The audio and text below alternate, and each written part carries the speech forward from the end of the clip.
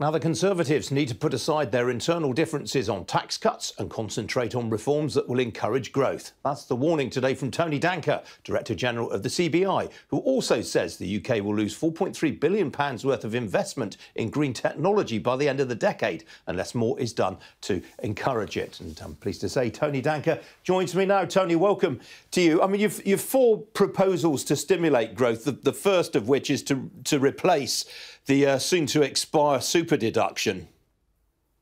Yeah, that's right, Ian. Good morning. This was a very bold idea, actually, from Rishi Sunak, and he was still promoting it 6 months ago during the leadership contest. What he said was, look, we clearly have a problem with business investment in Britain. He's right. So he decided to do something quite dramatic, to put up in 6 weeks' time corporation tax by 6 points overnight, but to put alongside that a super deduction to encourage people to invest. Now, what he essentially was saying was, look, companies that invest in Britain should pay less tax than companies that just pay profits to shareholders.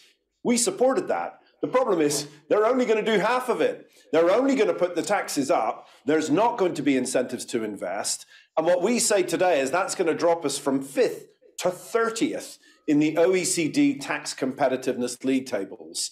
I really think he needs to go back to his original instincts, which say, yes, we're going to have a two-tier tax system for businesses. If you invest, you pay less tax. If you don't invest, that's your choice, but you will pay more tax. But that's not what's about to happen, Ian. Tony, isn't the problem, though, that, I mean, there's not much evidence to suggest that the super deduction has actually encouraged much business investment? No, we disagree with that, Ian. What it's done is, for those firms who were eligible for it, it has absolutely stimulated investment. The problem was twofold, really. One is it ruled out leased assets, so that probably takes out most of your SME community. And secondly, it was only for 2 years, whereas for most firms, their investment cycles are 7 years. Whereas if we had, and we're not proposing, by the way, a super deduction, we're promoting something called full expensing.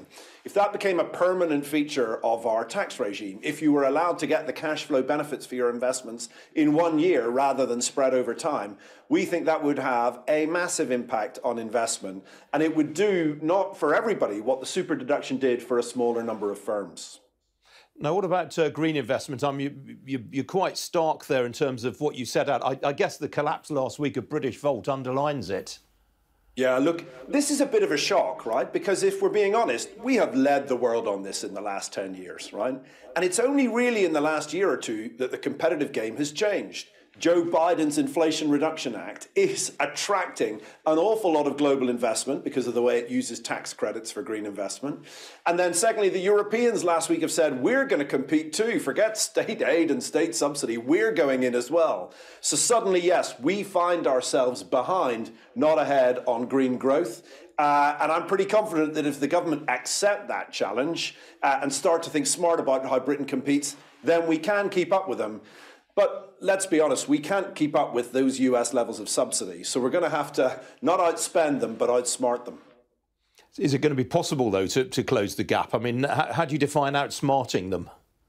Yeah, look, I think there's a few things we need to do in our green strategy. The first one is that we need to build it off our unique strengths, right? We are geologically advantaged, right? We've got amazing amount of wind. We've got the potential to lead the world in carbon capture and storage because of the North Sea. We've got the City of London, which can be the world's latest green market. So we have some real strengths, number one. Number two, there are going to need to be some subsidies in areas where you need to pump prime technology that is pre-commercialization. But the biggest device are these contracts for difference. That's where government stands behind the risk for the private sector in terms of getting their returns.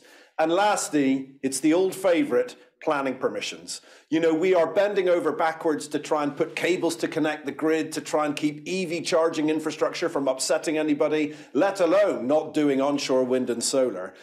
I'm afraid the reality for the Conservative government now, and it's hard because it's an anathema for them, they can say we're not going to compete on subsidies, or they can say we're not going to compete on planning permission, but they can't say both and keep up with where the rest of the world is moving now. Now, we've also got some recommendations on the skills and labour shortages. I mean, what I'm struck by looking at what you're going to say today is you seem pretty resigned to the government not changing its current tack on migration. Yeah, I think that's right. Look, when I talk to politicians in private, they're all clear that our suggestion that you use immigration in the short run, fixed-term visas, until we've got a perfect labour market, They all realise that's reasonable, but they can't say it in public because they're incredibly aware that the British public doesn't want to see more economic migration. Now, if that's right, and listen, I'm not a professional politician, that's their call, then it does mean that the other policies on the labour market, they need to do all the work that immigration was going to help us with, right? So government's been talking about childcare, but not being that serious about it. We need to get serious about it. We need to get serious about getting people who are economically inactive back into work, and we need to get serious about skills. Business and government both do a bad job at skills. The government spends less on adult skills than almost all our European competitors. Now, immigration is a quick way and a temporary way to solve some of those problems. If you take it off the table, then what have you got instead? All right, Tony, we've got to leave it there, I'm afraid. Good to see you this morning. Thanks very much for spending the time. Cheers, Ian.